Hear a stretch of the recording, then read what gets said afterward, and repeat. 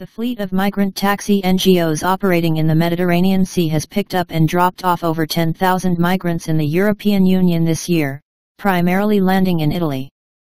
The various NGO vessels have dropped off over 10,000 migrants in the first 9 months of 2022, up from just 6,000 in 2021, with a total of 7 NGO ships operating in the Mediterranean Sea as more vessels are expected to also begin operations.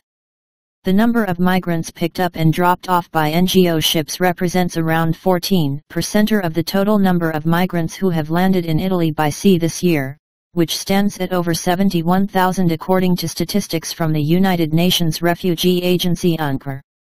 According to a report from the European Union-funded website Migrants, many NGOs are preparing for the incoming right-wing government set to be led by conservative firebrand Giorgia Meloni, whose party, the Brother of Italy, FDI, came first in last month's elections.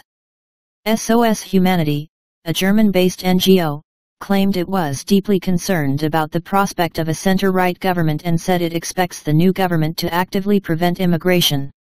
During the electoral campaign, it became very clear that the human rights of international refugees don't count and that non-governmental search and rescue organizations are threatened of a massive blockade, the NGO said in a statement.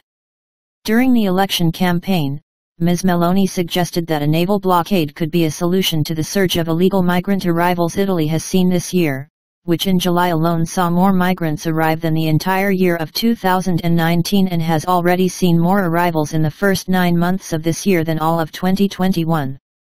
Brothers of Italy are proposing a naval blockade because, as we have explained 1,000 times, it is a matter of a European mission in agreement with North African states to stop alongside them human trafficking and to set up in African territory hotspots managed alongside the European Union to assess asylum requests and distinguish between those who have a right to asylum and international protection from those who do not, Meloni said earlier this year in August.